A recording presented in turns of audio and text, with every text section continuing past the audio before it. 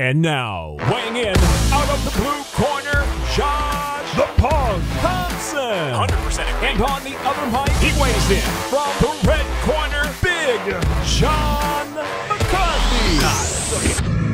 Well, hello to everyone that is coming to hear the Weighing In podcast. You have come to the best podcast on MMA there is. And that's because I got my man Josh Thompson coming back from Dallas, Texas, Hilo, Hawaii, all these places he keeps traveling so he can be home for a day to pack for one day and then go to Paris. It's literally like 28 hours or 29 hours or some shit. Oh, it's going to be horrible. Hey, so much but we'll all be together again here soon, buddy. Dude, hey, it's line bike time. Yeah, it is line bike time.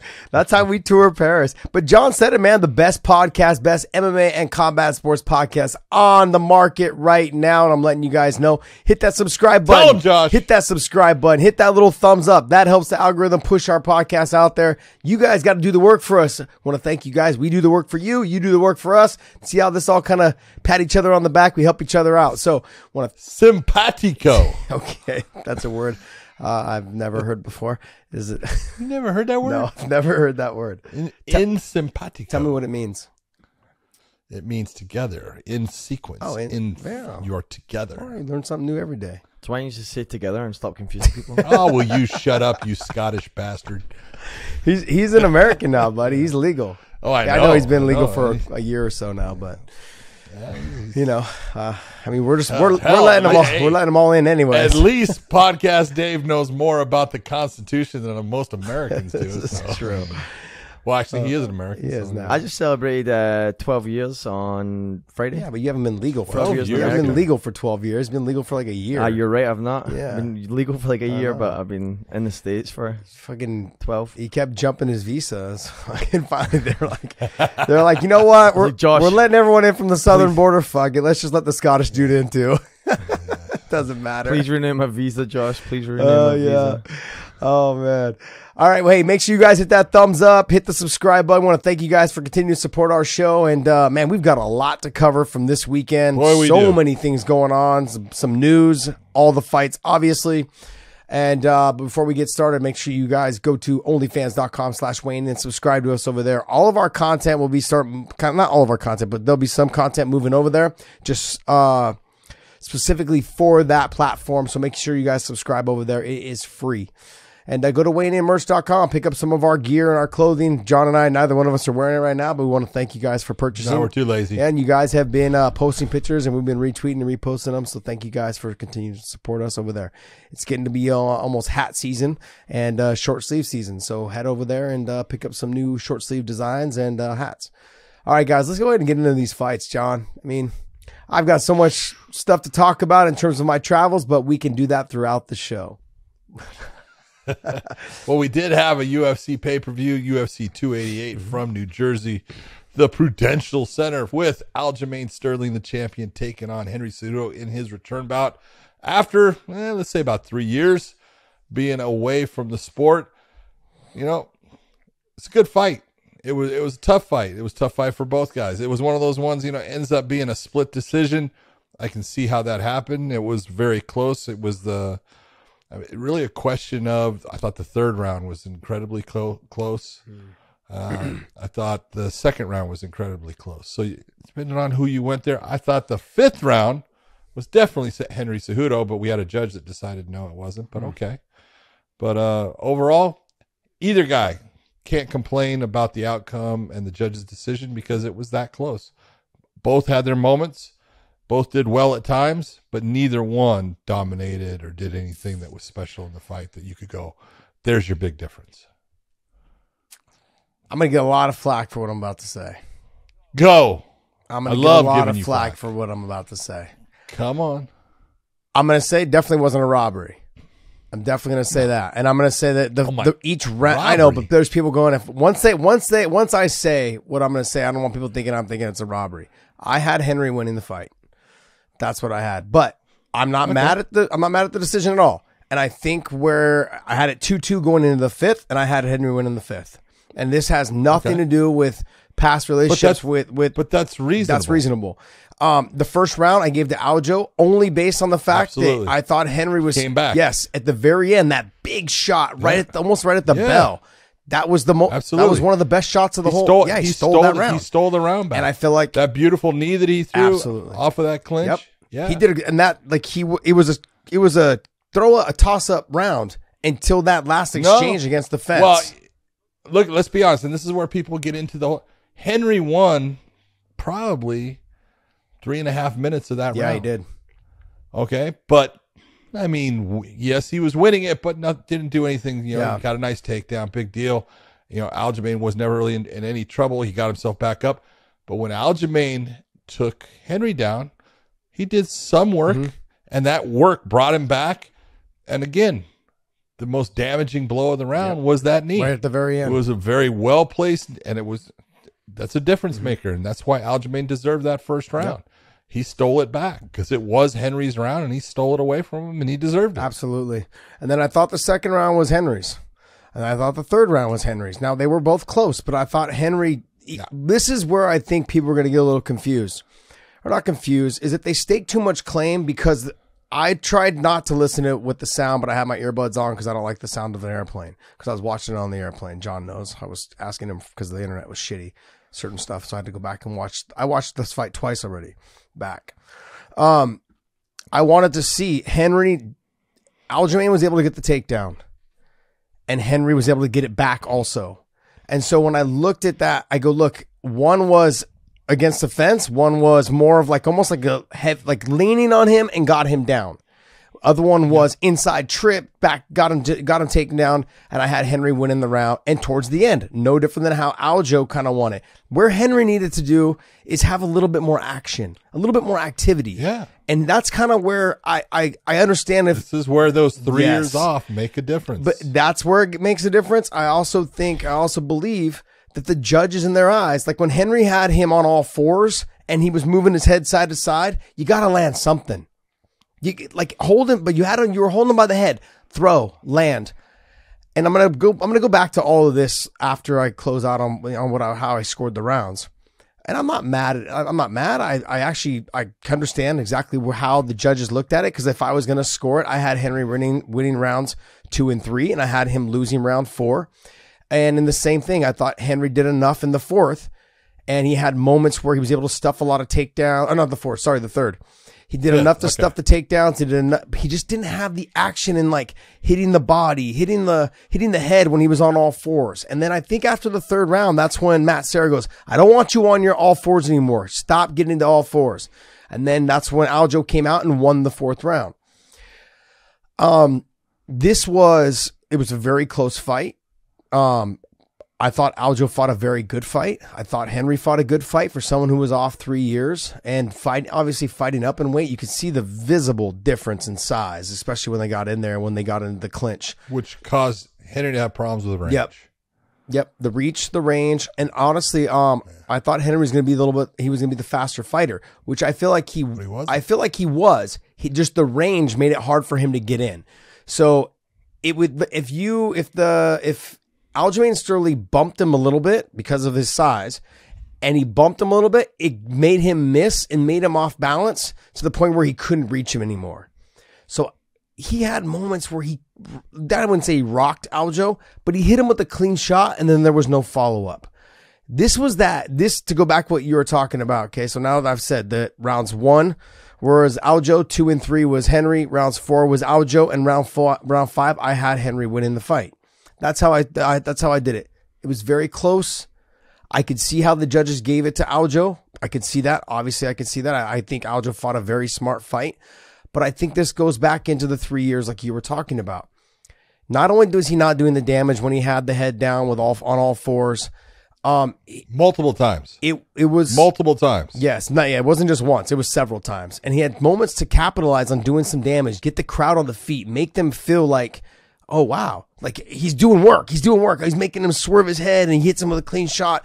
He could have done any of those things that could have potentially have got the judges a little bit more involved, got the crowd more involved. And we talk about when the crowd gets going, it sometimes can sway a judge. Oh, that shot landed, or it looks like it landed, or it just makes it look. And especially when your head is moving, swaying side to side, and I connect at the same time you move, it can make it look like I landed a hard, clean shot, even though it probably just grazed. Yep. So all of those things, I think that really came down to just the inactivity for 3 years.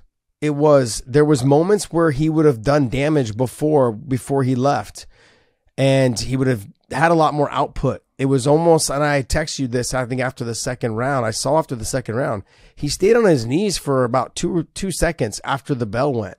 And he sat there for a second, was like, fuck, almost like soaking it in, going, I'm fucking, not like frustration, but on top of it going, fight pace, fight energy, fight everything is different.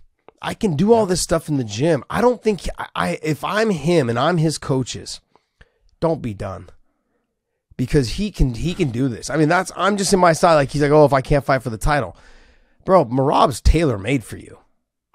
Like, beat Merab's ass, get right back to, and if you beat Merab, then he's going to have to stay. And if he goes up, then you'll be the champ. There's no doubt. And then you can chase him to 45.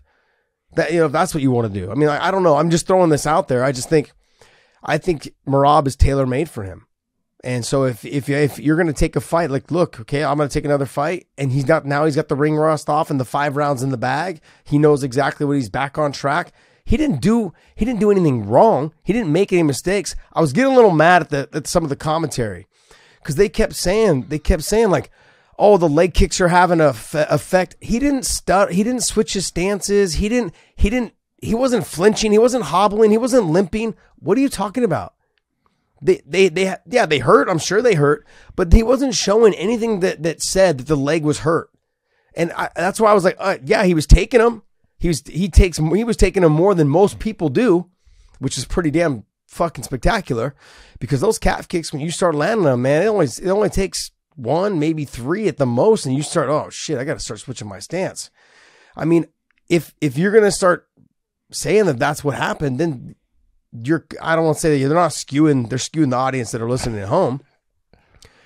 But that bothered me a little bit. That was the leg kick thing bothered me a little bit. And then also too, like, even DC was like, hey man, he was saying that, that Henry needed to get these rounds. Like, he's kind of fighting from behind.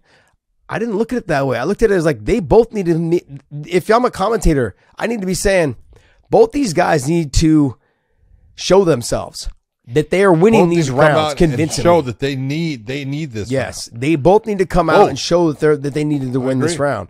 Now, I know it ended up going Aljo's way, which obviously I think was fine. It's not a big deal. Not as if I have any say in what, but it was a great fight. It was very tactical. I also think they gave so much leeway, the announcers, the commentary, and I think also, I don't know, John, maybe you can answer this. Is it because he's an Olympic gold medalist that it skews that? And when Henry took him down, it was like, Henry doing what he does, super easy. And then when Aljo took him down, like, if you go back and listen to the commentary, the very first takedown that Aljo got, even the second one, oh my gosh, he got it like spectacular. And I was like, it was a takedown. God, I didn't know how else to say it. I was like, it did nothing with it. Yeah, exactly. And that was my point. It did nothing in any of them. And neither one of them did anything with their takedowns. That's right. And so I don't know. I liked the fight. It was very tactical. I thought it was a really good fight between two of the best to ever do it. I got skewed a little bit, I think, from listening to some commentary.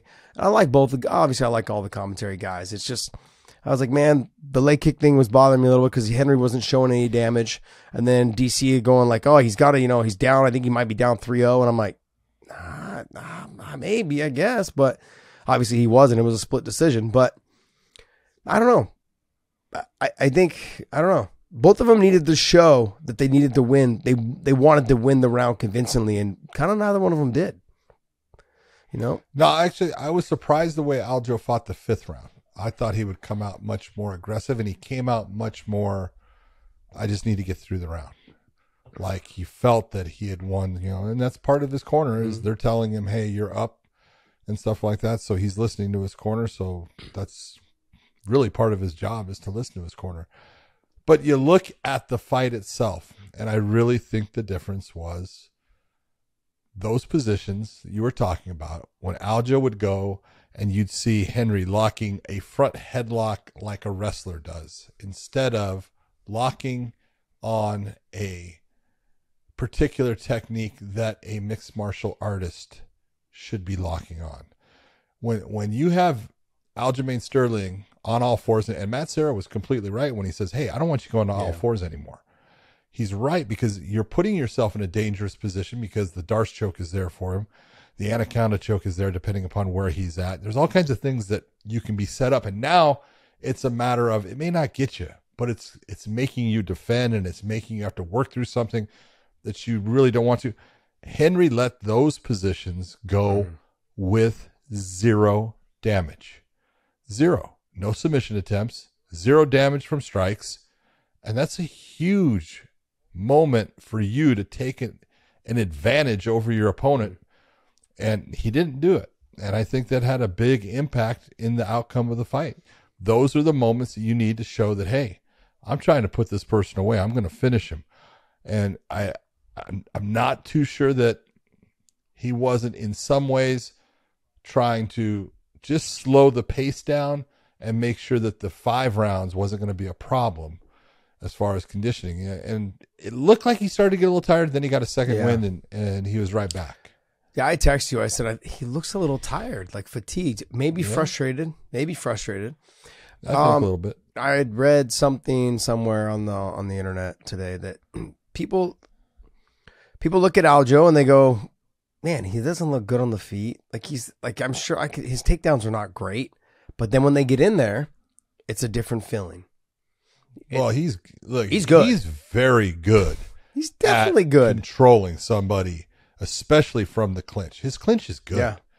He does great clinch work. He sags on guys very well, puts a lot of weight on to make them carry the weight and everything. He does a lot of things that are just, he does them well. And when it gets to the ground game, he's dangerous. He's always looking to either do damage or to look for the submission. He may not get it. He's looking to get the back. There was a couple times he was, in a position in the first round. That's how he won the round. Obviously the round ended, so he was taken out of the position. But even later on, he got close to getting the back, and Henry was he had his arm wrapped, so he was never able to get all the way around on him and stuff. But yeah, I just look at it, and good fight, but a fight that no one can sit there and go, oh, that was a horrible decision. No, absolutely not. No, I had Aljo winning. Yep. I thought Aljo was winning it. And we had that when we were going back and forth. But it was I was being honest when I looked, and I said, look, you could honestly give the second round is close. The third round is close, and I can see how a judge could give it to either one in those. I thought the fourth was pretty evident. I thought the first was evident. I thought the fifth was evident. Yeah. The second and third were the ones that I would look at and say, in all honesty, you go either way and neither guy can complain. No, I thought it was a fantastic fight, though. What you have to take away from fights like that is that you have 2 of the best fighters in the world in the bantamweight division. 2 of the best, all-time best. Fantastic fighters. Henry being so damn good at wrestling and the ability to stuff takedowns and even get them when he needed, and his ability to he's got a fucking beard on him. He took a couple big shots. Didn't even seem like it phased him. It's like, oh, whatever. No. And he's a small guy. Like, he's not a big guy.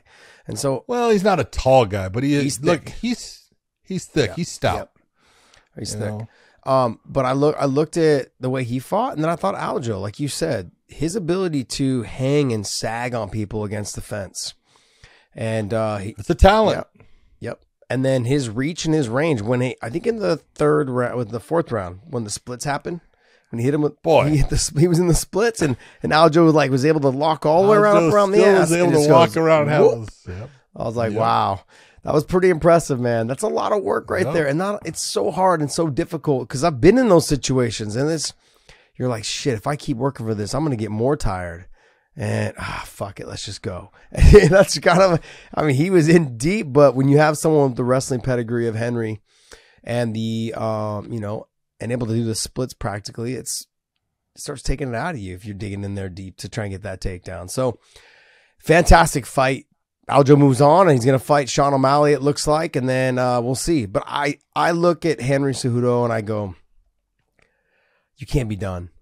I mean, 3 years off, No. 3 years off, split decision loss for the title. I saw him taking the gloves off, and I was like, don't do it. No, Don't do it, man. Henry.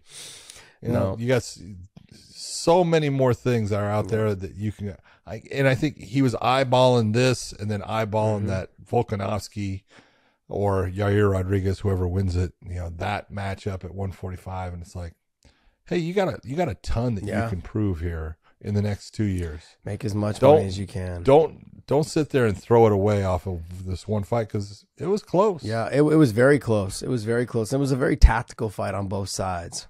And Aljo came out on top, man. Tip my hat to him. It's very difficult to train for somebody who hasn't been active for 3 years. You don't know what they've gotten better at. You don't know how they're going to fight you. You don't know what Henry Cejudo is going to be good at. He's going to be more of a striker. Has he been working more on his wrestling? Has he developed a really good submission game? Like, those were all questions that needed to be answered when he walked in there the first 2 rounds going, shit, how do I deal with this guy? Because I haven't seen him in 3 years. How has he gotten better? He's worked with John Jones. He's worked with Weili Zhang. He's worked with all these top-level fighters. Devison Figueiredo. He's like, what has he pulled from them? And like, you know what? That works for me. Let me try that. You know, and it just didn't get it done this time. But I think he still has so much left in the tank. 36. He has never taken a lot of damage. You know, I think the most damage he ever took was in the Marlon Moraes fight. This fight, he didn't take any damage. He got hurt. He got a little lumped up in that first round against Marlon. DJ the first fight, he took shots. Yeah, that's true. But it did. But you know, those go. Yeah, away. the body stuff. Yeah, we're talking about more head stuff is what I was talking about. Yeah. I mean, we've got Sean O'Malley next. It sounds like for Aljo, and then I think it'd be a fantastic idea to have Henry and Merab on the same fight. Dude, Sean Shelby needs to listen to you. I believe that's a perfect. Yeah, and then you see, like, if one of them falls off, you have Henry right there to snatch it up. Unless it's Merab, you know, like if it's Sean O'Malley who falls off, you put Henry there we'll get a rematch. I'll watch that. And if it's the other way around, then you put Merab in there. Put Merab in there. Which then that makes things complicated because it'll be for an interim title. And then you have Merab fight Sterling. You could have Merab with the interim title and Aljo with the undisputed. Come on. Won't fight each other. How stupid. That's great. All right. Next fight. We had Bilal Muhammad taking on Gilbert Burns, and Bilal Muhammad basically shut everybody up in that, he really can't fight on his feet. Yeah, he can. And he fought very well on his feet, and he had a lot of movement, switching stance continuously throughout the match. And how many takedowns did you see, Josh? None. Exactly. I said I don't think he's going to shoot a takedown, and it's because he believes in his stand up now, and he's worked on it a lot. It's good, you know. He's effective. Gilbert did somehow, I think, on that takedown. However, that takedown or something happened to his left shoulder, and he wasn't able to really use his arm past that point.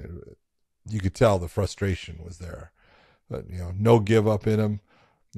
He's gonna. I know he's upset about the loss, and this was important to him, but he's going to be back. But this is where we talked about those fights and being in camp continuously, and what it can do to you. And this is what can happen is, you're thinking it's a great idea, but sometimes you need that break, you need that rest, you need to have that just time to recoup and get yourself back. And I think that might have played a part in this fight for him. You know what a fight camp is, right? Is you build your strength and your technique, and you're slimming down your body, but you're really taxing your body. Sure. And you have little tiny injuries. You're peaking. Yeah, you're peaking. But you're taxing your body in all areas. Your shoulders, your knees, your ankles, your neck, all of those things are being taxed. Your chin, they're all being taxed. And you can only tax them so many times before shit starts to give out. I mean, you're taxing me basically until I'm broke. And so in these scenarios, your body needs that time to get the nutrition in. Because with him, he cuts weight. And almost every fighter does. But with him, he cuts it seems like a significant amount of weight. And so you're basically depleting the stuff that you would like to eat, to put the muscle or to bulk up. They call it bulking season, to feed your body, feed your muscles, feed your body and your bones and all of those things. When you get into too many camps back to back, I really believe that we eat so clean during those times to try to make sure that everything's running perfectly, that your body needs those 2 or 3 weeks afterwards to say, I just need to relax. I need to sleep. I need to rest. I need to get a lot more food intake, and just really, still kind of train, still get after it a little bit, but I need to really spend time just letting my mind clear. Your mind controls your body, and you've got to let that mind heal and take its time to really let your body heal and convince your body that it's healed. I mean, we saw it. Remember, we talked to Aaron Pico, and after his last fight, he's like, man, that was like 4 days after the fight. He's like, I'm still just laying in bed. I'm sleeping till like noon. He goes, I never sleep till noon. He's like, but for some reason, this fight just really taxed me. And that's what you've got to do. You've got to let your body rest. I mean, it's very unfortunate the shoulder got hurt. I've been in that scenario and situation, and he hurt it in the first round. I hurt my hand in the first round. Part of the fight game. It's part of the game. And the thing is you really let it get to you because there's so much at stake. Now, if it was like a fight where I had to get to work my way up in the rankings, I don't know. I don't know if it would have bothered me as much when I fought Benson. But knowing that no matter what, I could never be denied a title shot had I beat Benson with the hand and the wrist and the thumb and everything like that. With Burns, I'm sure that was going through his mind. I'd literally fuck my shoulder up, and if I win this fight, I'm fighting next for the title. It's going through his mind. He's like, all my fucking dreams are gone. That's exactly, you can't get that out of your mind. It's not as easy as like, oh, fucking power through. No, it's not. It's not as easy as that.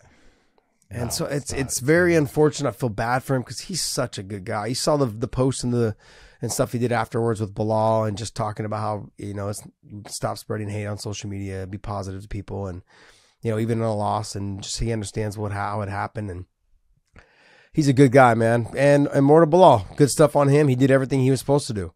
Go out there, establish the jab, establish the stand-up, didn't shoot on the takedowns, and he did a good job coming off of a short camp. Good on him. And a camp that he was, in the middle of Ramadan on. That's not an easy thing. No water, no food while you're training. I think I would adjust my training to midnight. Yep. As soon as the sun goes down. Yep. Next fight. Yep. We had a really fantastic performance by Jonan Yan or Yan Jonan against Jessica Andrade. Man, I'll tell you what, she came out and she was a sniper. She was just all over Andrade and waiting for Andrade to open up. When she did, she hit her with straight shots. The kicks were hard. They were clean. She was controlling the range. She made Andrade get a little bit, as we would say, wild, a little frustrated. And when she opened up with those wide looping shots, beautiful counter, right hand, right on the button, put her down, finished her off. Yeah, super impressed with Yan. I mean, I've watched her multiple times. I watched her beat like Mackenzie Dern and stuff, and I was always in that, yeah, she's good, but she's right. I don't think she's one of those in the top. Nope, she proved me wrong. She's definitely up there. All right, so if you guys have been listening to this show for a while, okay, I'm going to say something to you guys, okay? So just listen closely, because if it's ever brought to my attention, I'm going to deny it all the way to the grave. I was wrong. I was wrong. Shit. Yeah. Yan did what I thought that Jessica Andrade was going to do to her. I thought she was going to bully her around. I thought she was going to land the big shots. She was going to put fear into her, and I thought Jessica Andrade would be the one that slept her. And Yan used her footwork to use the circle off, to circle backwards, create the space, and hit her with the shot. Beautifully done. She never went straight back. No, she didn't. She created an angle as she circled out, and she created the angle, and boom, had her run right into that shot. Beautifully done. I think she had done enough research on Andrade to understand that, like, if you touch her, Whether it's light jabs, you don't have to hit her hard. She'll eventually get frustrated and she'll bull rush you. And when I do, I need to not move straight back.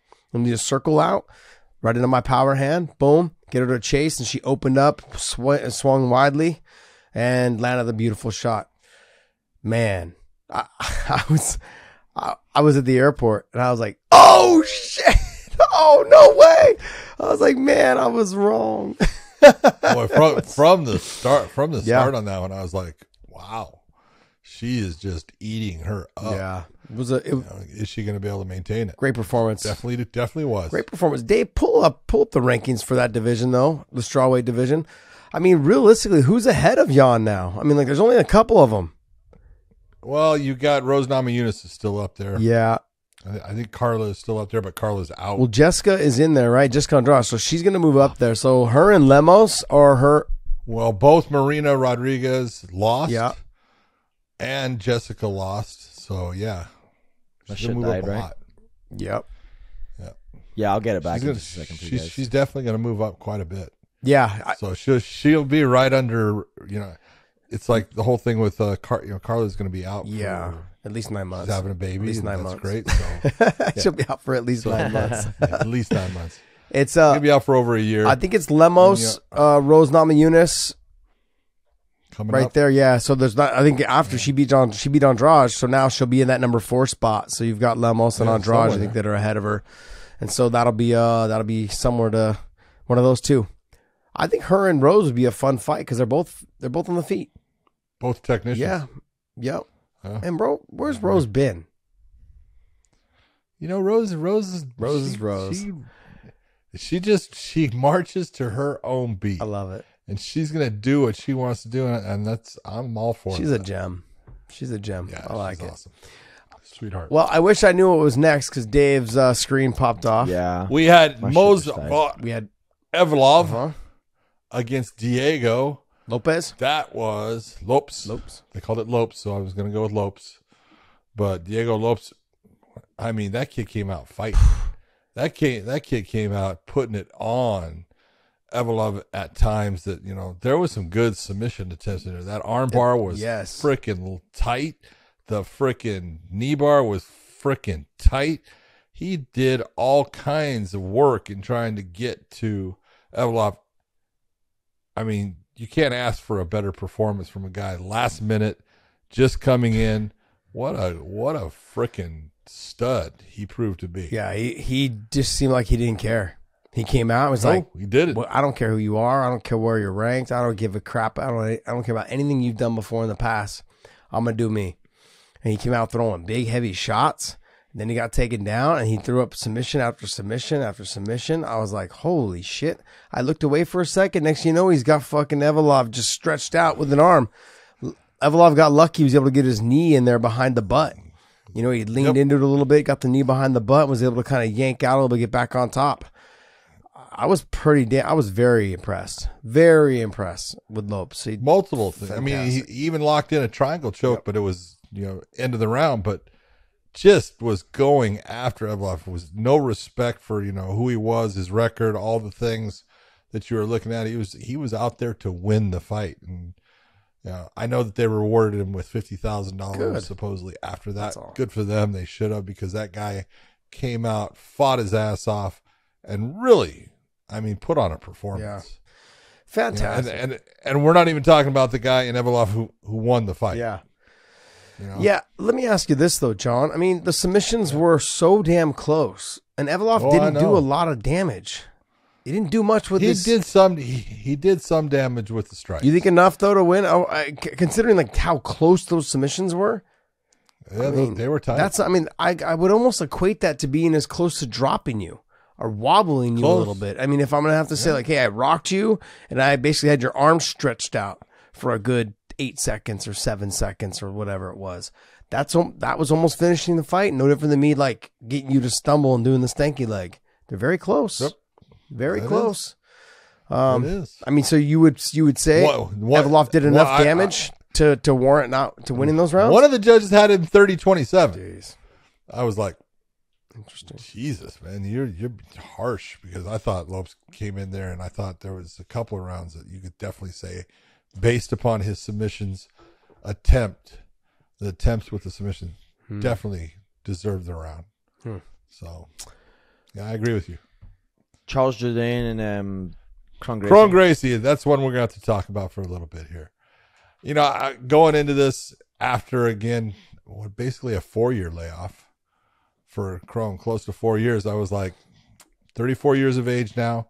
So, man, but I was really concerned about who he was training with, because he wasn't training with the people he was, you know, in earlier parts of his career.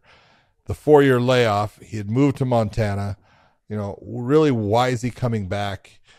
And when you take a look, and you and I have both talked about Charles Jourdain, and he's a phenomenal fighter. You know, he's good in the stand-up. He's got a very good ground game. He attacks. Really enjoy watching him. So I looked at it and said, look, if Kron gets to the top position, he's going to submit him. You know, if he gets to his back, there's a chance. You know, there's a chance. But Jourdain is a black belt. He understands, you know, what he needs to do to, you know, slow things down, keep himself tight. But it wasn't even.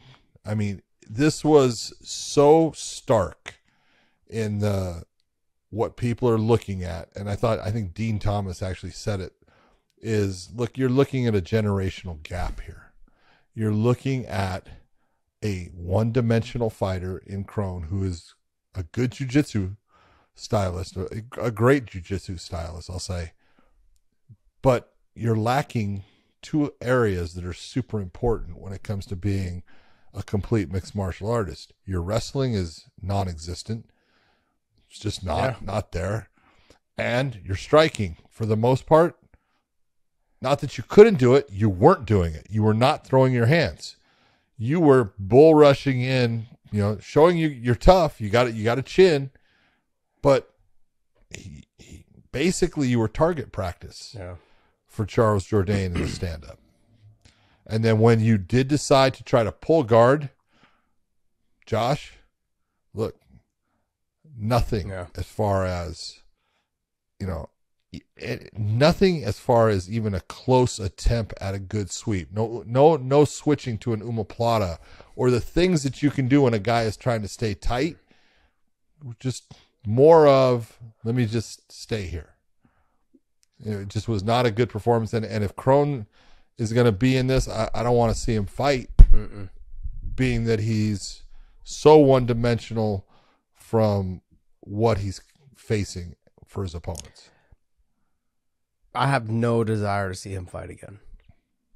Yeah. And what the crazy part is that I really enjoy watching him grapple. He's fantastic. Oh, yeah. But he's just proved that. And he's an attacker. Yep. And that's what I'm saying. Like that, but he's just proved that sports jiu-jitsu is not effective in MMA. The levels have changed. The sport has grown. It's just beyond one-dimensional fighters. He's a judo black belt. You would have never have guessed. Every time he got to the clinch, he didn't know what to do. Would have never have thought. Never. And so his wrestling, like you said, is non-existent. There's no single legs. There's no double legs. He doesn't know what to do in the clinch either. I expected him to either like work more on his wrestling on the 4 years off, or have better striking on the 4 years off. I think he's worse now than he was before. Yeah, I agree with you. Yeah. I think I looked at that fight, and you know, you can go back and watch his Cub Swanson fight. He was at least throwing and landing shots on Cub. Now Cub was throwing and landing shots on him, but he was throwing and he was going after him. I don't know what the numbers were, but he did not throw his hands. If he threw 30 punches, I'm shocked. In the whole fight. In the whole fight. Yep. I agree. I would be surprised if he threw more than 20 or 30. I'd be surprised. In the stand-up? No, I'm just saying period in the fight. I mean, yeah, well, when he went to his back, there was a couple in there. Yeah. But, I mean, nothing. I don't know. I don't know what you do with them. If you're the UFC, you probably release them. I can't imagine. Honestly. I can't imagine he's fighting for cheap. No. His last name's Gracie, and I just he's making good money. We understand after all the years of working in the sport that family doesn't come. They don't come into the cage unless they're getting paid pretty decent. So I don't think they're going to keep him. I wouldn't imagine they would. Maybe one more effort, but I mean, they'll probably want to turn him over fast to see, just cut bait here pretty soon. Yeah. I mean, I really enjoy watching him grapple. He is phenomenal. Oh, he's slick, unbelievable. so smooth. But there's an old saying, like there is that, hey, speed kills. There's an old saying also that black belts become white belts as soon as they start getting hit. Yeah, but there was, I'm almost to the point I'm tired of that whole, a black belt becomes a brown belt and then a purple belt. Mm-hmm. Anybody that's getting hit and damaged is being diminished as a fighter. And so, yes, I agree with that. The skill level starts to, dissipate. Mm-hmm. But you have to come in with a skill set that is, conceptually effective for 2023 in the world of MMA. And Kron is not coming in with that skill set. Well, I think that saying, though, John, it doesn't mean like if you're getting hit that the punches, as soon as I start loading up, a sports jiu-jitsu person just doesn't attempt their submissions. The difference between an MMA jiu-jitsu person is if they see the punch coming, they still try to mount that attack. I'll take the shot to try and hit the submission or try to hit the sweep. I mean, I've been saying this for the longest time, this sweep, submit, get up, submit, sweep, get up. You really, that's got to be your motto when you're on the bottom. You've really got to make this effort to hit the submission. If you don't get it, sweep them. If you don't get it, kick them off and get back to your feet. It's got to be a conscious effort. That basic premise and those elements of, whether it's going to be submit, sweep, stand, whatever you're going to say, that's been there for a while, Josh. That's not a new concept in our sport. That's an old concept. And you just take a look. We're going to talk about Mikey Musumeci, who was in submission grappling for one. And you take a look at his grappling, it's phenomenal. It's amazing to watch. But you also look and go, son, don't ever do MMA because you're going to get killed if you do MMA. You are a remarkable grappler. Stick with it. Don't switch. And you're going to see that. MMA it's a different beast. And it's like, how many times have we said all these? Boxing is completely different than MMA. MMA is completely different than bare knuckle boxing. All of it is different than just grappling. This is why I say grappling is not a fight. It's a match. I hear guys all the time, I got to fight. No, that's not a fight, dude. I'm sorry. Jiu-jitsu guys. It's not a fight. It's not. It's a match. Nope. It's like wrestling. But next. Next. Do you guys have it back? Yeah. Yeah, we got it back. Got it. All right. We had the preliminary headliner was Drew Dober against Matt Frivola. Boy, that was a barn burner for a while there. And Drew Dober was doing so well, and he had. This is where you just take a look at a fight and you go, Matt Frivola was in trouble. He couldn't figure out the range. He couldn't figure out how to get towards Drew Dober without getting hit. Drew Dober was all over him. And one shot changed everything. And that's fighting. And that's congratulations to Matt Frivola. You stuck in there. You hung in there with taking big shots, and you were getting damaged, and you were trying to figure out a way, and you figured it out, and you landed that one shot. And I know Dober was upset with the stoppage and stuff, but he definitely got hurt. And it was a good stoppage by Herb, But I watched Drew Dober fight. Yeah, he got stung. Sometimes the timing of things is not perfect. Gotcha. I don't know if I want to say it was a good stoppage. Okay. I don't know if I want to say that. I go back to the Jessica Andrade fight though too. Was that a good stoppage? Did she get put down and no one was home when she got hit? Yeah. And then she got woken back up, and the referee's coming in to stop it because he sees something. sometimes timing doesn't make things look good. Very true. This is very true. I looked at the Andrade fight, but you have a former champion and then Jan.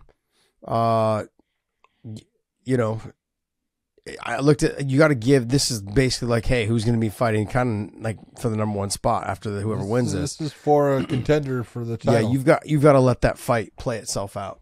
That's the way I looked at it. Now with the Dober fight, with the Dober fight, I thought it was a little bit of an early stoppage also because Dober has been known to take shots, do whatever, and still be able to come back and dish it all out. You know, but I'm not mad at the stoppage though. You know, it is what it is. Frivola, I think, came out real strong with the heavy kicks. Oh yeah, he was like, wow. I was like, oh, those sound horrible. And I think Dober caught Dober off guard on how heavy his kicks were and how strong he was. He's like, you could see the way he was kind of moving his body, kind of taking them and going, okay, I can't take many of those. And then he started finding his rhythm, started finding his range, and he started touching them up. But man, this fight had me on the edge of my seat from the moment it started. I was like, holy shit! I could see why they made you guys the main event of the prelims. It was a great fight, man. But unfortunately, for both these guys, someone's got to win, someone's got to lose. But absolutely great fight. Next fight, we had Kennedy Njoku against Devin Clark, and you take a look at it. Kennedy multiple times, you know, in fights that he's had, gets hurt, and then almost gets taken out of the fight and comes back. And Devin Clark, you know, he went after him, man. He went after him with everything he had. And then I do not know how they come up with a guillotine choke on this choke, Josh. This is not a guillotine choke. You see someone with a front choke, it's a front choke. Okay? Done the same as a rear naked choke, not a guillotine choke. So where the hell are they coming up with hold it. What did a power guillotine was Rogan's? Was it? That's not a power guillotine. It's a front choke. But okay. Yeah. I thought it was a good performance. Does Kennedy Njoku, does he remind you of John Jones a little bit? Maybe it's the body style. Maybe it's the way he wears his shorts with the long slit. He's very tall. He doesn't have the wrestling of Jones. No, he doesn't. No. But he just kind of, I think kind of the way he walks too a little bit, whatever it is, and the way he wears his shorts. He's a classy kid. Yes. I really enjoy him. You know, and I feel really bad. I know that he had his mom had passed and everything, you know, had, you know, ALS and stuff, and that was a hard thing for him. So he, you know, said the thing about, you know, that fight was for his mom and stuff, and that's great. But he's good. Yes, he's good. He is, and he's tough because, man, he fights. I've watched him multiple times fight his way from getting cracked, and all of a sudden those big long legs start to wobble a little bit. He fights his way out of it. So very nicely done. Yeah, you know what it is, right? It's almost as if he needs to wake up because he kind of fights at kind of a lackluster pace until you start hitting him, and then he's like, "Oh shit, I'm really in a fight. I better get on this." And then he just starts kneeing you and fucking you up. You know, he's got good knees from the clinch. He does good elbows and does good work from that clinch position. I mean, if I'm him, I'm just grabbing you right away and just beating the shit out of you that way if I was blessed like that. And you would think that sometimes guys, everyone has a preference. And overhooks, underhooks, those types of things in different situations. But anytime your back is on that cage and you're overhooking, you're at a disadvantage when it comes to knees coming up inside. You've got to sit there and go, I've got to either turn my body or pummel in and let me get this underhook so I can make it to where that's not something that can be used against me. And Devin didn't do that, and he ate a couple of those big ones. Next. We had Chaos Williams going against a kid that I'll tell you what, man, this kid can fight. Rolando Bedoya came out. He really put on a good performance. You know, Chaos Williams got a lot of power. He comes with a lot of aggression, and I think that aggression got him the win. But Bedoya was right there with him throughout. Very close fight. You know, who impressed me was what's her name, Verna. The way she was able to get the takedowns, the way she was able to, I knew she was better than Marina on the ground, but the way she made the takedowns look easy, it shocked me. Because I had seen some of her past fights. She's had decent takedowns, but they're not like they were in this fight. No. She lifted the legs, flared it. Like, she'd been working on her wrestling and her control. I mean, she's an animal. Like, people are gonna have a hard time with her. She's kind of one dimensional, but she's not afraid to throw. No, and she's got a chin on her. I don't think she's one dimensional. I think she just has a superiority when it comes to the ground, and she relies upon it. But her wrestling is not bad, and she'll throw her hands. You know, so she's good. Did she fought Mackenzie Dern, correct? Yes. Yeah. Mackenzie got the win. Yeah, she got the win on it. Because I was like, man, I'm trying to remember how that fight played out, but I remember Mackenzie was more on the feet, tried to stuff the takedowns, keep it on the feet, correct? Yeah. Yep. Next, Parker Porter versus Braxton Smith. Look, these guys were big boys throwing, slinging big shot. You go in there and you open up and you have the possibility of putting somebody out, and you have the possibility of being put out. And Braxton Smith, it just was your number, man. You were going to be put out. Nice job by Parker Porter. Ikram, I don't know how to butcher his last name, but man, he's got power. Aliskarov against Phil Hawes. Yeah. Phil Hawes was looking good, John. And he was for till a certain moment. About 2 minutes and 50 seconds worth. Something like that. That's what power will do. Jeez. You know, Phil's been known to be good wrestling, good athlete. The chin is getting a little bit dented. Let's just be honest. He's taken some big knockouts. You know, do me a favor, Dave. Pull up Phil Hawes, and this is what I talk about. You start getting that it says KO next to your name. You know, more than 3 times. Take a look at the last 2 losses right there, both. Man. Okay, take a look at Chris Curtis, KO. All right, so 4 head kick. Oh yeah, this is what I'm talking about. You know, it starts to affect who you are and your ability to perform as a fighter, based upon you can't get touched the same way and survive. And so, I thought Phil was fighting. You know, he was looking good. He was moving well. He just took a big shot. It's just the inability to have that kind of shot and survive it. Oof. Next fight. I didn't even know there was another fight. I didn't see this one. Yeah, there was. Claudio Ribeiro just basically, I don't want to say walked through ugly man Joe Holmes, but put on a very nice performance. Really dominated the positioning of the fight. Got the TKO. Nice job. All right. Well, hey, that's going to wrap up our UFC talk. And hopefully you guys enjoyed that conversation. Go to onlyfans.com/weighing in. Subscribe to us over there. It is free. We take our fan questions from there. And we'll be doing a fan Q&A next week when we return from Paris. And with all the fight breakdowns. So we'll be doing one of those. So make sure you guys submit your questions over there. We only take the fan questions from onlyfans.com/weighing in. Head over there and subscribe. Also, before we move on to the One Championship talk and conversation of Demetrius Johnson and Adriano Moraes, make sure you guys smash that subscribe button and hit that little thumbs up and hit the notifications for when we drop extra content for you guys. All right, let's get into One Championship. Let's take a look at it. You want to start from the top? You want to go from the bottom? What do you want to do? Start from the top. Well, then let's talk about Demetrius Johnson against Adriano Moraes. I thought Adriano Moraes really fought as good a fight as he was going to be able to fight against Demetrius in this. I thought that he was trying to be aggressive in the beginning, going after DJ. DJ had basically the same game plan as he had in his second fight. It was put pressure on him, make him tired.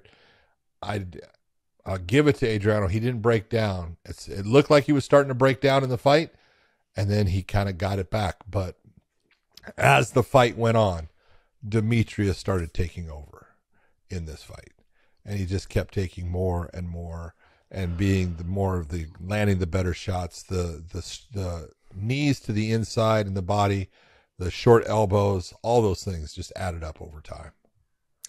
Yeah, it definitely did. I think we've talked about DJ. DJ's got one of the highest fight IQs in the game, and he understands when you're fighting someone who's bigger than you, You've got to try to wear them down. Yeah, bigger and stronger. You've got to try to wear them down. Definitely was. Now, Moraes also said, and he's like, look, I didn't believe that in my last fight. I didn't believe once I got outside the second round, he's like, I just didn't have the cardio for it.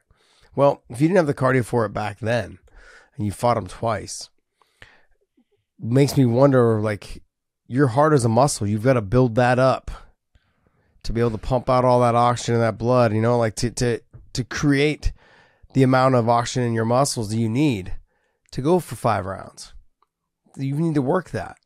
It shocks me that the expectation of like, like I'm going to get him out of there. You're talking about Demetrius Johnson. You're not just getting him out of there. It's like, it's one of those. How many times do we say it's hard to get a good fighter out? Yeah. It's hard to get him, in that position where you get him out. This is where people don't leave it in the hands of judges. Really? Yeah. Fight someone that's really good. Not an easy thing to just, put them away. Yep. And so you look and you go, in this type of situation, you're always looking, I'm going to go 5 rounds. You're lucky if you don't. Yeah. I just look at Moraes. It felt like he didn't believe in himself. As the fight went on, he was just not believing in himself even more. He believed, I think he thought, okay, if I can get him out of there in the first round, if I can get him out of there in the second round. And you could see in the first round, he was really going after him. And DJ was just maintaining and being smart. He wasn't trying to win the first round. I don't need to win this. I need to win the fight. Yeah. So showed a lot of maturity and showed why he's so good. I mean, where does he go from here, John? Truthfully, they don't have anyone to fight him. You take a look at it, and again, I hate to say it. The guy, if you go down, I'll get his name if you go down to the bottom, but, the guy who came in to the cage and they did the face off. Once again, Demetrius looks like he's a little kid looking up at somebody, and it's like, okay, how many times does he have to fight somebody that is not really within his weight class? It just is. It's ridiculous. It really is, and it's a like he's over there, and he's doing good things for them. He was very complimentary and trying to push one and everything and doing his job, but the weight class and the way they do it, they don't benefit him at all. It shocks me that they don't have more. Like they don't have more better guys in the lighter weights. Because they do have a lot of great talent there. It's going to be hard to find someone to match his talent. That's the biggest problem. Yeah. I'd like to see him maybe do some grappling matches. I mean, give me something else. No. Yeah. Him and Mikey would be a good match. Really, would it? Yeah. Would it be a good MMA fight? No. And it wouldn't be a good grappling match. You don't know that. It would be difficult for Mikey to get Demetrius down. Maybe we do 1-1. One round of grappling, 1 round of MMA. Oh, you look at you, K1. I'm doing the K1 stuff. Next fight. Oh yeah, Nong Stamp Fair Texas. She's known against Elise Anderson. That was okay. That was MMA wise. But there was also the Muay Thai fight with Rotang, who was in there, and it's not on our thing, so I don't want to skip that because Rotang he's nasty. A stud. He's fun to watch. He's nasty. He fought DJ. Nasty. He fought DJ. Yeah. DJ tells a story about how he's like, I cracked him. He's like, I've never had someone look at me and go, all right, dude, what? He's like, I was scared for my life after that. It's like this guy. He's like, it didn't affect I hit him with all. everything I had, and he just went, come on. No, he goes, he actually looked at me like as if he didn't give a shit. He's like, yeah, whatever. Like it just was like, well, that's the way he fights. He's awesome, man. He is. He's awesome. Definitely a great talent to have on their roster. He's fantastic. Yes. Yep. So. We didn't get to talk about that one, but Nong Stamp against Elise Anderson. What a beautiful kick to the body. What a beautiful setup. She attacked the body multiple times throughout that fight. And then the kick to the body. Hey, it shuts you down. I don't in any way want to say anything bad about young Miss Anderson, because I understand that can definitely just take everything away from you. You can't stand up, you can't do anything. Great job by Stamp. She really proved herself again for one. Yeah, I want to give this take this time to make it as like a learning point. Nong Stamp versus Anderson, a little bit out of like young fighters. Pay attention to how she came out of this exchange. She came out throwing something. If you go back to Fabian Edwards versus Lyoto Machida and Bellator, I'm just using what's off the top of my head, guys. And Fabian had been knocked before from like, okay, we break, I come back to the center, and okay, we go ahead and we start fighting again, like a sparring session. In that fight, he realized that he couldn't do that. He had to kind of fight off of the exchanges. This was a classic example. They got into a little tussle, they broke off of it, and boom, Anderson thought that... Leave them something on the exit. Yep. Every single time, Anderson thought that she was just going to circle back out. Okay, we'll get back to fighting again. No. You've got to make them pay. You've got to make them think about, okay, when I'm coming out of the exchange, they're going to get hit with something. Yep. You've got to try to steal that last little exchange for the judges also. I feel like that might have been some stuff too, like Henry could have used. And I think that has time away. Absolutely. I believe for Henry, it was more time away. In this scenario and situation, it was just perfect timing. Great game plan. Don't let her rest as you're breaking out. Give her something to think about as she's circling out or away from you or off the break. Great job by her. Perfectly timed. She thought she was going to go to the head. She went to the body. Bam. You could see Anderson lift her hand up like this to block the head and went right to the body. Nicely timed. Yep. Beautifully done. Sebastian Kadastam, who I've enjoyed watching before. This guy just comes forward and just tries to fight. Going up against Roberto Soldic, and I blew up Soldic, telling everyone, look, the guy's a monster. He's a beast. He's great, fun to watch, and he is. Mm-hmm. And he was doing well in that fight. He was landing that straight left hand that he always, goes after. He had Kadastam in trouble in the first round. Kadastam came out and said, you know what? I just got to set my feet, and I got to bite down, and we're going to see who's going to go. And he hurt Soldic and went after him and finished him off. What a beautiful win that was, proving exactly why he is so tough and just a good talent, man. That was a great fight. Loved it. Fantastic fight. But the fight that I want to talk about is Sage Northcutt. John, he physically looks like a completely different person, almost like he's a man now. He's 27 years old. Well, that is the difference, Josh. His facial features look different. I don't know if it's because he got restructured after his face got broke. But he looks like he has matured as a man now. He's not a baby face. He also, his figure, he has narrowed his waist down. He's really leaned out. His waist was narrow before, dude. Well, he got a little thick there for a bit, like kind of muscular wise. Put together. Yeah. Look, I've been around him a lot, and that kid is, I can't say that. That young man is put together like a fucking brick shithouse. Dude, he is a fucking anatomy chart. It's amazing to look at him. It's like, Jesus, do you ever eat anything bad? Calm down, buddy. Oh, man. Oh, you're giving off different vibes right now. I'm not giving off those vibes. It's just...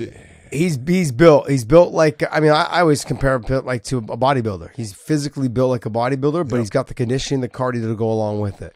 You can tell he's someone that takes care of his body. And before, when he was in the UFC,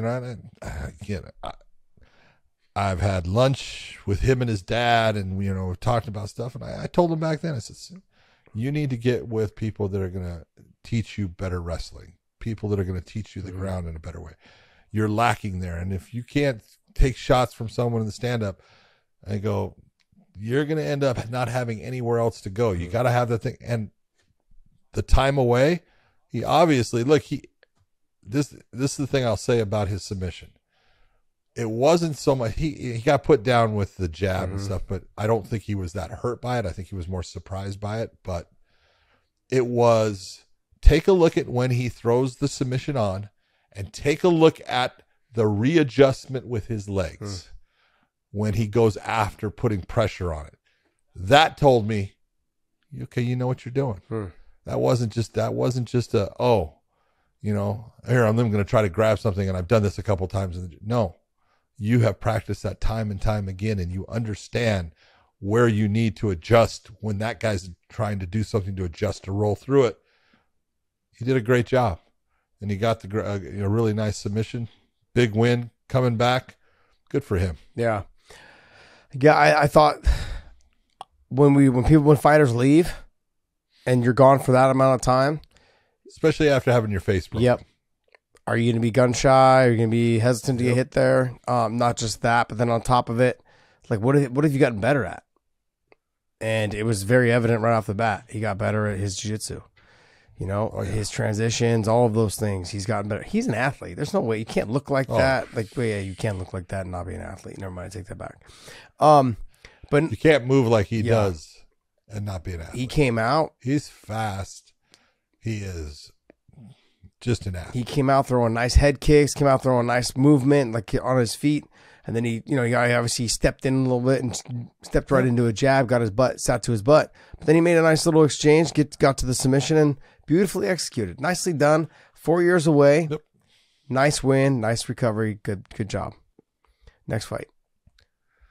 Ong Lang Song, who we both know very well and enjoy watching him fight, going against Rong Fan or Fan Rong. It's always crazy which way it goes, but this was a battle in the beginning.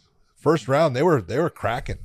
There was a lot of big shots going on. Ong Lang Song is a guy that he will stand there and throw. What was that? But Thunder. That was called Thunder. Is it you or was that Dave's? That was me. Yeah, it just shook the whole building. Holy shit! Correct. Love that. Wow. But notice I didn't say anything. No, I had to because I was man. That's. I was in Dallas last week. I was in Dallas on Wednesday, Thursday, and Friday. And Thursday night, I went out to dinner with Bobby Lashley and Rich Chow. We had some dinner outside. We were sitting outside. How's Bobby doing? He's doing great. He's doing great, man. He's such a good He's guy. living out there in that Frisco area there, and he loves it out there. He loves it. He's just like, people are nice, and the sense of community is nice, and his kids are doing well in sports, athletics, all those things, and he just loves it. He loves being out there. He loves it. I think he's going to end up being there for a long, long time, as far as I'm gathering. So WWE's going well for him, and he continues to enjoy it. And, every time it's funny, every time I see him, he's like, yeah, I'm doing well. I don't know how much longer I'm going to do it. I said, Bobby, you realize, right? You told me that 12 years ago.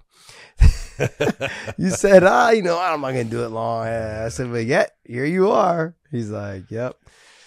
So, but no, he's doing good. That son of a bitch. He's got like the perfect smile.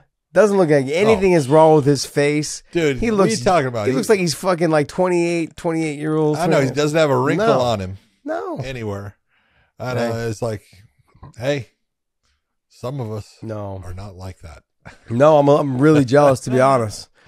I'm really jealous because I was always way better looking than him. But then now, I mean, like, hey, it's not happening anymore, John. It's not happening anymore. When I've met him when he was wrestling at Missouri Valley with Trevor Prangley, right after they were wrestling there. And I met him at the Zinkins house down in Fresno. And, man, he was always the nicest guy. Super respectful, always just great conversation, just great to talk to, great to sit down and just chat with, man, catching up. And he's doing some good things, man. He's got a bunch of little businesses going on the outside, and he's doing fantastic stuff. So looking forward to, potentially working with him on a couple ideas that we were talking about. So we'll see what happens.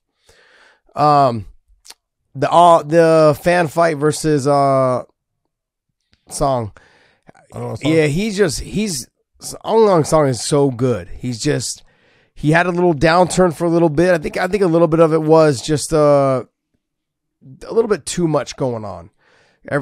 Outside activities going on, everything kind of, and then bringing it into the cage, the gym stuff. Remember they were that hard knocks was kind of bouncing from location or gym to gym. Went from Black Zillions to Hard Knocks to Sanford, to Kill Cliff. Yep. And he's getting a little bit older in age, but he's still fantastic. He's a great fighter. I mean, for a while there, he was the light heavyweight champion and the heavyweight champion, I believe. He was both. And he was the middleweight and the light heavyweight. Okay. So I know he had 2 titles at one time for a while, but Yeah. he was fantastic. And when you talk to him, he's so damn nice. What a great guy. What a great guy. Any other fights out here you want to talk about? No. All right, well, hey, that's going to wrap up our ONE FC talk. And, hey, they're showing Denver. John, that's got to be hard for fighters, though. Coming over, you're fighting at altitude. Yes, it is. I mean, but they put on great performances. I thought they put on great performances, and, some of them didn't go, obviously, the full distance, but still, good job, man. Great job by the fighters and the athletes to go out there and put it on the line. In Denver, it's not easy. It's not easy. No, it is not. Nope. So not an easy place. That's going to wrap up our ONE FC talk, and congratulations to them having their first show in the United States. And if you guys didn't get a chance to watch it, check it out on Amazon Prime. It's still up. I watched it a little bit this morning, some of the fights. I wanted to go back through and watch Ty Ruotolo. So I went back through and watched that. And okay, let's talk about Ty. Yes. Going against De Ridder in a grappling match. Let's talk about the 2 grappling matches. And this is where God dang it. Who did they have come in to commentate? It was Tom. Tom DeVries came in to commentate for the grappling things. And all of a sudden, they're saying that the De Ridder versus Ty Ruotolo fight. Yeah, the Ty Ruotolo fight. One of the best grappling matches ever. What? Stop. Okay? Stop with the theatrics. Stop with the bullshit. It was horrible. Okay, because De Ridder was being defensive the entire fucking time, trying to figure out a way to, get on top, if he could, or get something standing, or tire the smaller guy out, okay. But don't sit there and tell me it was one of the best grappling matches I've ever seen. Well, then you haven't seen shit for grappling matches. John. Okay? No, fucking don't lie. You take it personal. Okay? No. All right, then let's take a look at the Mikey Musumeci fight. I don't know how to say his last name either. Musumeci. Yeah. But it was fantastic. Yeah. He was all over. He was going after so many submissions. That was a great grappling match. But his opponent was very defensive, John. So it was one-sided, though. Yes, he was, because he had someone that was all over him. But hey, at least I had someone that was all over, throwing all kinds of submissions. Are you kidding? Shaolin got tired of saying catch. Okay? This is true. This is true. But, both of those, you take a look at them and you go, I was expecting, the De Ridder versus Ruotolo grappling match to be better. I thought De Ridder would actually engage with him in a grappling match, and he did not. And you look and then he thought he won. Shut up. Wasn't close. Come on. You can't. He kept putting himself against the cage because he knew he could defend better there. He can defend the takedown. Yeah, that's what I'm saying. Like he knew he could defend better there. It just was. Yeah, Ty was the smaller guy, not by much though. People look at Ty. He wasn't that much small. Like height wise, and that type of stuff. But he's smaller. But Ty's a fucking animal, man. Ty and Cade both. But Ty's an animal. He's creative with his stuff. I just think that De Ridder just is used to competing in a cage and understands how, hey, if I'm in this position here, there's not much and threat. He tried to make it a little bit dirty. Yeah, that's did. Been the knock on De Ridder though for a little bit, to be honest. That he's not the cleanest of fighters, and people that have fought him or people that have trained with him, they're like, yeah, he's not really he's a little bit of a stranger. Like, not stranger. He's a little strange, I should say. A little strange. He's a little strange. Yeah, he's a little out there. All right. Well, hey, Ty, I got to give congratulations to my boy Ty, man. Always been a big fan of him. I've known those boys since they were 9 years old, maybe 8 years old, maybe 8 years old. They've been doing jiu-jitsu since they were 3. They're fucking animals. They're great kids, man. Great kids. Been sponsored by Ruka, I think, since they were 8 years old, 7 or 8 years old. Just an animal. They're just. Have you ever talked to them, John? No, I've met them, but I've never sat and chatted with them. No. Super respectful, great to talk to, so energetic, so fun. Like, they just kind of like light up the room when they walk in. They fuck with each other. They mess around with other people. They're really lighthearted, and they're very friendly, very good guys, man. Love to be around them. Next time we do an LA show, they'll probably be there. So bring them over. We'll have to meet up for lunch or something like that and go out with them. Maybe with Pat Tenori, the Ruka guy, the guy who owns Ruka. Started Ruka. No one's Ruka. All right. Well, that's going to wrap up our one talk, and let's move on. All right. I want to get your thoughts. Just you guys were having too much fun there, so I wanted to dampen us a little bit. By really? I tell you what. You talk about a guy that just can throw a fucking turd in a punch bowl. You're an asshole. I just read the headline. I'm like, what are you doing? Go ahead. Reports of Tony Ferguson being arrested for a DUI in Hollywood. Apparently flipped a truck and hit another car. He's been arrested. So that's the report. Let's just look at it this way. First off, thank God that Tony is not hurt, because could have been seriously hurt in that situation, or anyone else. Thank God there was nobody else that was hurt from that situation. This is what Uber are for. Okay, you have a Lyft or you have an Uber. If you have drinks, don't drive. You know, I just saw Tony in the airport, you know, a month ago, if that, you know, sat there and talked to him, and, you know, he was with his wife and stuff. And you don't need this kind of shit, man. It's bad. You know, Tony will make it through it, but don't drink and drive, man.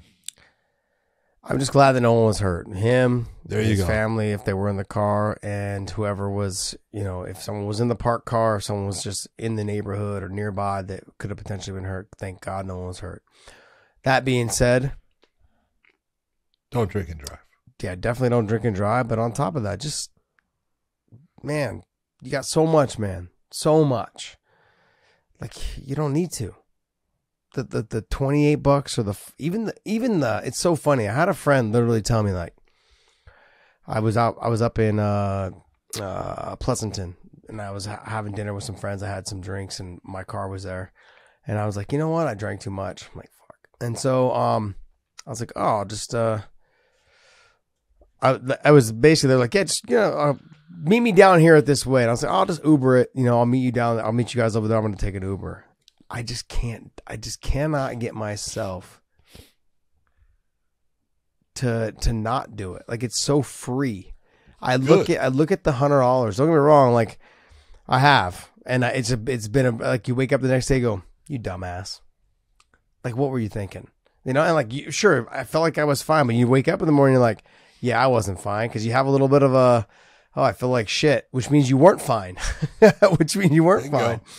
And so, like, if I catch myself going, man, you really have to think about, what is it, $10,000 fine now in the state of California, automatic year loss of your license. Automatically, he's going to lose his license for a year, and it's an automatic $10,000 fine. Just automatic $10,000 fine, and automatic. How much is the lawyer going to cost? Yeah, more than that. Yeah, I mean, shitty situation, but I hope he learns from this. I really like Tony, man. I like him a lot. You know, I know you do. I'll give you a story. Yeah, I love Tony, but I used to be a police officer, and I was not big on, you know, arresting drunks that were driving or anything like that. I just wasn't part of what I liked to do, but I did used to, you know, I stopped everybody. You know, and I saw someone swerving, I would, you know, stop them. Sometimes I would take the keys and lock their keys in the car, and I'd take them home if they were close or something like that. And one time I stopped a guy, CHP, right? Oh yeah, he was drunk, right? And I'd take his car, put my partner in the car. Partner drives the car. I drive the guy home, right? Take the keys to the car, throw them in the car, lock the car at his, you know, so he can't have it or anything. At least that's where I'm thinking at the time. Not the smartest thing to do, but go through the whole thing. And, you know, don't arrest him. Probably about a year later, I broke every vehicle code there was driving. It didn't matter what it was. You know, I'm just being honest, but I never, ever drove drunk. I don't drive drunk. Right. And so I'm speeding, and I get lights go on behind me on the freeway, right? Guy pulls me over, right? Guess who it was? Oh, Jesus. That guy comes up to the window. I'm looking, and I recognize him right away, right? And I go, how you doing, officer? Right? He goes, license registration. I said, you know, yes, sir. I said, look, I'm a Los Angeles police officer. He goes, oh, you're going a little fast there. I said, yeah. I said, but at least I wasn't driving drunk like the night that I took you home. Fucking asshole. Right? And he looks at me, right? You have a nice day. I said, oh, okay, there you go. Wow, John throwing it right out there. Oh, I had to, man. Had to. I was like, okay, I'm putting it all on the line on this one. Oh, man. You son of a gun. Little back pocket pulled that card out. That's funny. All right, next. All right. Next story here. You guys saw during the week, we missed this in the midweek show, but Amanda Nunes has a new opponent at UFC in June against, sorry, not Raquel Pennington. That was Irena Aldana. Irena Aldana. And Raquel Pennington is the backup to that. Good. The UFC, like the UFC is being smart, and they're saying, "Hey, we're not going to get caught in a situation," which they have in the past. Every promotion does, where we're not going to have our main event fighter, especially if it's the champion, sitting there and the opponent falls out. We want to be able to have a fight. So I think it's smart. I agree. They're doing that. Juliana was supposed to. Aldana was the backup for it. She gets pulled in. Well, then you got to pull someone else as the backup, and that's going to be Raquel Pennington. Smart move. I go back to the story with Joe Silva. Here's all the people in the weight class. See all the red? These are all the ones that are hurt. These are the ones that I can use. Got to have a backup. And that's, as the promoter, there's nothing you can do about it. Guys get hurt. Girls get hurt. That's the way it is. Yes, do the best you can. Good for them. I mean, I'm looking forward to the fight, too. Irena Aldana is a tough opponent. Somebody new. Yeah. Good stuff. If Amanda decides to make it a stand-up fight, that's a fight. Yeah, I don't think she will. I think Amanda's going to be going after the ground. Yeah. And look, Raquel Pennington and Amanda, I think it'll be a great fight too. And that fight's going to potentially happen. I've already seen that. Yeah, but I think Raquel's in a different place than she was back then. Might have been. Might be. Definitely a lot more focused, I think, right now. Do you remember what happened in that, though? No, I don't remember. It was so long ago. That was it. Wasn't that at the SAP arena? Not the SAP, sorry, LA. It was at. I want to say that was in Brazil. Was it? Yeah, that was the championship fight, and her corner, Raquel, came back saying, "Hey, I can't see it. Having problems." Corner's just putting her back out. It's like, hey, you don't put her out when she's losing as bad as who did Raquel fight in at the Staples Center? Was that Holly Holm? Holly Holm. Ah, okay. That was Holly Holm's first fight in the UFC. I was there live at that event. That's why I was like, I thought she fought Amanda. Nope, she fought Holly. Makes sense. Yep. Next. All right, last item here. Kron Gracie has an opinion that MMA fights should be either 15 minutes straight or 25 minutes straight without the round breaks. Really wanted to get you guys' thoughts on this. Josh is a fighter and John is an official. Hold on. Let's see. I love Kron. Josh, do you remember, let's just say UFC 15, UFC 20. Let's say UFC 20. What were the rounds? What were the rounds at UFC 20? Yeah. Was it one round? 15-minute round, right? And it was a 15-minute round with 2 3-minute overtimes. Okay, so basically what he's saying. So let's go back to that. Yeah, it works so well. It just is not. Kron has an idea about, hey, the way a fight should be, and you saw that with, his fight against Charles Jourdain. The length of it wasn't going to change that fight either.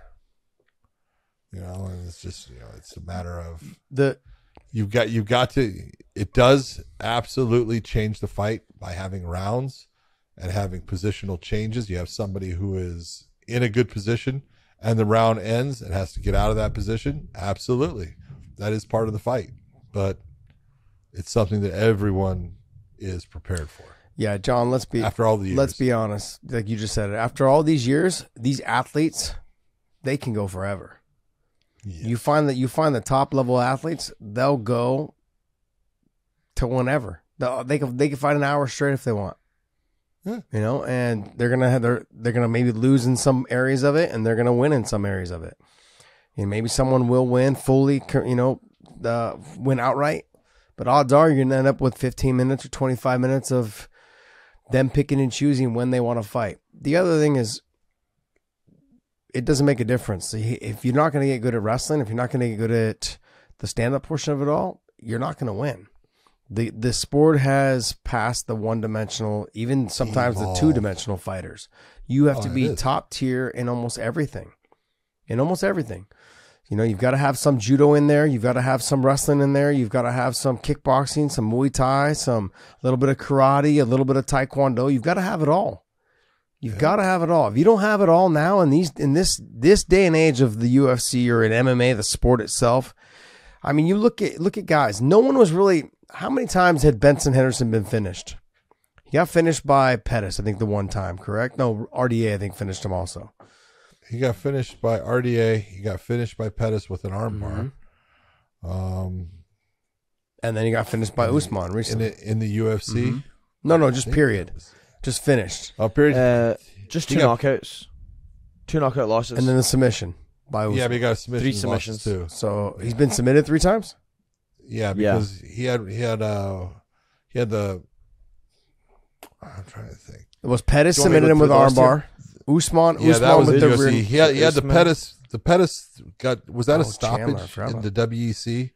So Chandler knockout, Usman Chandler submission, TKO. Oh, sorry, that was something else. I mean, that fight he had with Koreshkov, knockout. So much. Yeah, they're already. Dos Anjos knocked him out. Pettis submitted him with the armbar. Yep. Oh, all the way. Pettis, that was a decision.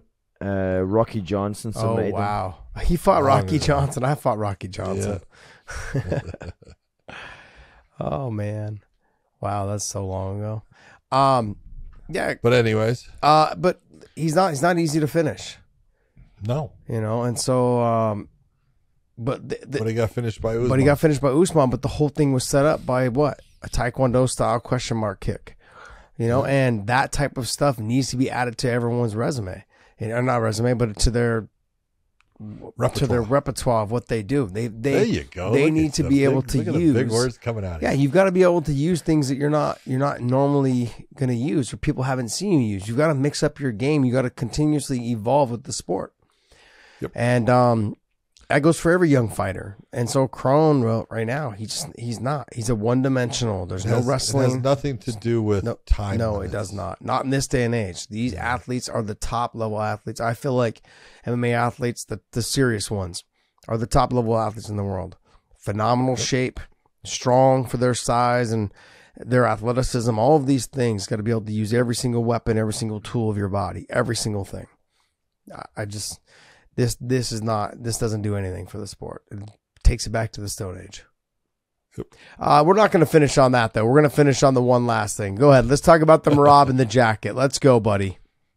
Oh, Merab. Got to talk about the Sugar Sean jacket. We got to have fun with it. We got to finish on a fun note. So, the best part is he was standing there as they going wearing the jacket. Well, Sean walks in, takes it off so they can both have their shirt off right in front and face each other, and he throws it on the floor like behind him. Merab sneaks up behind him, grabs it. Doesn't really sneak up behind him, just grabs the jacket, puts it. You can see him holding it, and people are looking at him like, you're holding this jacket. Why? And he's like, you know what? Fuck it. He just puts it on. I think it's fantastic, man.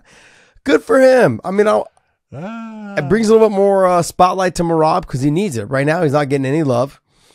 His style of fighting is not what the UFC normally likes. And so they don't give him any love. No different than the Corey Anderson situation. No different than Curtis Blades. If you are predominantly just strictly wrestling, they're not going to give you as much love. That just goes to where we were at and in the sport. And so Merab, though, doing what he does to get some attention. Good on him. Good on him. I even saw he jump up on the cage. It was like flexing to the crowd, everything. And they were eating it up. They were loving it. So good on them. Who should be do you think it's Cejudo or is it Sandhagen? Who should be his next fight? Well, I want Cejudo, but if it's not Cejudo, then it should be Sandhagen. I just think stylistically, Merab it's not a good fight for Sandhagen. It's not a good fight for Sandhagen. It's a really tough one. Now, I think Sandhagen's a fucking animal, but I think just the constant grind on the wrestling, you never really get a chance to get your weapons off, and Merab mixes it up with the stand-up too. I mean, you look at Merab, he'll throw wild, crazy stuff to make you defend just so he can get in on the takedowns. Spinning back fist, big spinning kicks, all those things. Because he doesn't care. If you try to take him down, he's like, I can out-wrestle you back up to my feet. And if you engage me, that gives me a chance to grab your legs and just wrestle you back down. So it's a real tricky fight for someone like Corey Sandhagen. You know, I'd like to see the Henry fight because, you know, the two of them would end up having to probably stand toe-to-toe and get after it. So that'd be a great fight. There was, you know what? There was a question though that I had. There was one. Sorry guys, I'm gonna be a Twitter nerd right now. There was a question on Twitter here. Yeah, nerd. I like it. Dun, dun, dun. Let me see what. Dun, dun, dun. John. You better hurry up because John's got like a long tractor ride back to his shed. I know that thunder. Let me. First time. Oh yeah. I don't live in a shed. I live in a trailer. Let me send it to David here. What's the difference? Hey David. Dude, the problem is you don't know the difference. I said that to you. It's just a text about this, and I know we've kind of covered a little bit. I know we normally do, but I just sent it to you. It's a tweet. It's basically talking about that the success ratio for guys under the welterweight division is like 2 in 29 or 2 in 19 or whatever it is in terms of being able to win after the age of 36. So do you hold any more clout for the people that have been able to do it, John, in the lighter weights that are able to defend their titles, able to win a title, any of that stuff? I mean, T. Wood's the only guy that's been able to do it in the lighter weight class. He's been able to defend his title after the age of 36. I mean, does that change the way you view guys like Anderson Silva and John Jones and their ability to continuously win? No. It doesn't? No. Even though it's proven that the lighter weights are definitely harder to win those or to retain them over the age of 36? Well, I mean, it's as simple as look at the lightweight division in the UFC and how many title defenses is the most 3 that you've seen. Exactly. Mm-hmm. That says something about the level of competition and how close, you know, and we say it all the time, Josh, and it's like people don't get it and it's okay that you don't get it. We're not talking there's percentages, you know, percentage points of 1, 2, 3, 4, 5 percentage points are different, you know, and like I said, you know, being Aljamain Sterling being the champion, you know, being the champion automatically gives him 10%. He's 10% better. Now, is he really 10% better? No, but he's better. But the difference between the top guys, the differences between Aljamain and Henry, we're talking in the hundredths of a percent is the difference. That's the difference of you know, what there is. And when you take a look at the lower weight classes, the best athletes in the world fight in the lower weight classes. Mm-hmm. They're the best athletes. There's no doubt about it because they can't do anything else. Yeah. I'm just, you know, when I say can't do it, they can't play football. They're too small. They can't play basketball. They're too small. They can't play baseball really. They're too small. All of those sports have a size criteria that the leagues, that the teams are going to look for. And if you're not within those, you know, structures, it's tough for you to even get a look, you know. And when you're talking 135-pound guy, 125-pound guy, 145-pound guy, you're not getting looks. Yeah. You know, when you're 5'6", 5'7", 5'8", you're not getting looks. No one's looking at you. So where can you go and be a professional athlete? Fighting. And that's why the lighter weight classes are the best weight classes. When you take a look at it overall, yeah, they have it the toughest because they have the best competition overall in their weight classes, and there's no easy matches. If you're going to take a look at John Jones, like I still say he's phenomenal, but has he had matches that I go, that's not a tough opponent for him? Yeah, it's not that the guy's not a good fighter, but he's not when you take a look at, you know, comparatively how many, you know, just monsters are being put against those bantamweights, featherweights, lightweights. Comparatively, time after time after time, that wears on you. It's tough. Yeah, retaining your title is obviously a lot harder than winning it. I mean, just consistently retaining it the way that John has done it. Yeah. John Jones has done it. Anderson Silva did it. You know, other fighters. Well, take a look at Anderson Silva. Okay, and dude, I love Anderson, and he was a phenomenal champion. But you can take a look at some of the title defenses he had, and look at the person that he was fighting, and you go, that's just not that great a fight. Yeah. They just didn't have anybody. Yeah, like, I mean, not to knock these guys. I'm not going to say names. Never mind. That's why. I didn't say any names, but there are guys out there that you can look and you go, yeah. Yep. That's not that great of a match. No, you saved me from doing that right now. I almost did it. Like, as soon as I went to say it, I was like, wait, don't do this. And then you said, no, I'm not going to say names. I was like, brilliant. Good. No, can we hear what Dana said? Because a reporter asked him a question. That's why. Yeah, let me get the volume up here. All right, and turn this up. There we go. Never thought about it till right now, but yeah, it's interesting. No, you didn't. You missed the whole thing. I want to drop a stat for you. With Henry Cejudo's loss tonight, fighters who are over 35 below the welterweight division are 2-29 in title fights, and Tyron Woodley got both those wins. What does that kind of say about that's not a lower weight. How difficult it is for aging fighters at the lower divisions? Fascinating. I mean, yeah, I don't know. I never thought about it till right now, but yeah, it's interesting. Well, I look at 70 and below as the lighter weights. I do, because they're still fast, they're still explosive. If you slow down in the 170 pound division, it's kind of hard to still be competitive. And the wrestlers have kind of found their position at the 170 pound weight class. A lot of top level wrestlers find their way into 170. You don't find a lot of top level wrestlers at 155 or 145. There's good ones in there, don't get me wrong, but it seems like you've got Usman, you've got, GSP became a really good wrestler, Koscheck, Fitch, Johnny Hendricks. I mean, it seems like the 70 pound division is the one that finds where all the NC2A champs or all Americans or Olympic, whatever, they all end up in that weight class. So once the speed of the takedown goes away, or once the explosiveness of that goes away, then they start losing. And that's usually around that age of 35, 36 years old. Yeah. You get to the 85 to the 205 in the heavyweight, speed sure plays a factor.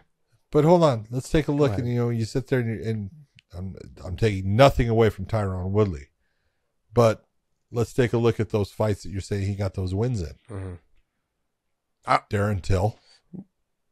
Yeah. Okay. Not a wrestler, not good takedown defense, good striker, but not dangerous on the ground. So you look and you go, was there, comparatively, looking at the potential problems for somebody or advantages, that's a tailor-made fight for a guy like Tyron. Yeah, it is. It is. Yeah, I mean, but then you're just kind of more proving my point that it has to do with the opponent along with the speed of it all. Like you just need to get in on the takedown on that. Yeah. So, but the speed of his takedown, and someone who doesn't know how to wrestle at all in terms of Darren Till, your opponent makes a big difference. Sure. But that's that. I don't know. I just look at it, and if you want to say 170, I understand what you're saying, but those are not smaller guys. No, Till went up to 85 after that. And I mean, a 170 or when he's fighting is 190 pounds. Mm-hmm. Mm-hmm. Yeah, I get it. So not smaller guys. All right. Well, hey, we're going to wrap up on that. And we had a little fun today. And sorry, I don't know if it ran. How did you think it ran today? How did you think it ran today? It went good today. I was flying all day. Call me low energy Josh, kind of like low energy Jeb. Low energy. Low energy Josh. Yeah, a little bit of a long flight. But hey, I had some fun today. Let me see what else. There was something else I was going to tell you, but then I just forgot. Too much going on. Too much. All right. Well, hey, make sure you guys remember it for the next time we get together. Make sure you guys hit that subscribe button and a little thumbs up. That algorithm will help us there when you hit that thumbs up. I want to thank you guys for continuing to support us and watch us, and hit theweightinmerch.com. Pick up some of our short sleeve shirts. New designs are out, and we want to thank you guys so much for continuing to support us. I got a little blurry there, Dave. Yeah, just a little bit blurry. Ooh. There we are. Look at that. Very nice. I'm seeing clear now, my guys. John, I'm going to see you. I'm going to see you in what? 20, I'm going to see you in about 36 hours in Paris. Yeah. Jeez. It's getting there. Whew. Line bikes. Yes. Your turn, buddy. Get ready to pedal. Let's go. Take us Ready to away. pedal. All right. Everyone out there, I hope you enjoyed the fights as much as we did. Congratulations to one championship on coming to the United States and having a great show, making everyone have a good time there in Colorado. And I really appreciate the fighters being in shape because they all came in to fight. Not an easy place, as you said. For everyone out there, thank you for tuning in, and we will see you.